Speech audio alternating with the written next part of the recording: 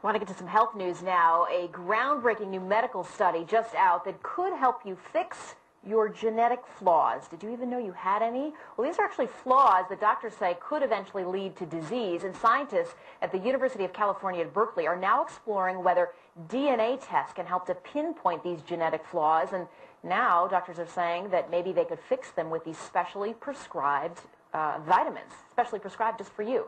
The Department of Defense, interestingly enough, is partially funding this study because of the potential to improve the soldiers' performance on the battlefield with these superpowered vitamins. Dr. Stephen Garner from New York Methodist joins us now. All right, Dr. Garner, can your genetic flaws, assuming that we all have them, they can actually be cured with a vitamin? It seems that way. Actually, there's a test, we've uncovered the human genome, which has about 25,000 genes that control everything in the body. Some of these genes, when they go awry, cause cancer and other problems. What this group of scientists have done is found 600 enzymes or chemicals that control many of body functions. They find that there are specific vitamin deficiencies that cause these enzymes to work poorly and creates conditions such as diabetes, heart disease, Alzheimer's. And what they've been doing now is taking out the defective genes, putting it in a yeast culture, and by adding vitamins, specific vitamins in very high doses, they're able to reverse the defect. Wow.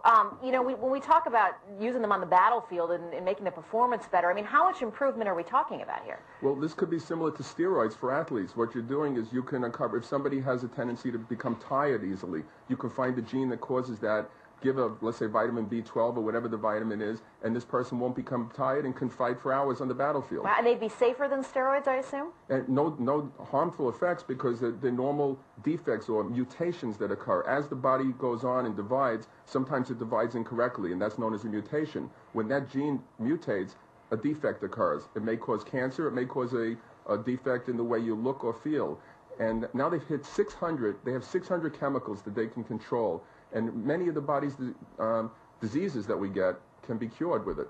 All right, doctor, I was reading that some of these genetic flaws are really common, and like 1 of 3 of us have them. Why can't we just figure out a vitamin now and then give it to everybody, and maybe it'll help, maybe it won't hurt? You know, the problem is that if you take too many vitamins, many of them build up toxic levels, and you can't do that. So only if you have a deficiency should you be taking very high levels. But all of our requirements are based on 1940 studies. All these minimum daily requirements that you see, the multivitamins, that all goes back to 1940s. So taking 10 centrums or multivitamins a day is going to do you more harm than good. But if we found that you needed vitamin B12 to overcome something, then you could be given very high doses and it could be monitored. So it needs to be something specific. Okay, last question for you, Doc. Is there a downside to this, that ultimately maybe when I'm going to apply for a job that they would genetically test me and say, well, you know what, John Scott has fewer genetic flaws than Jane Skinner does, so we'll hire John? No, it's not possible. It isn't possible.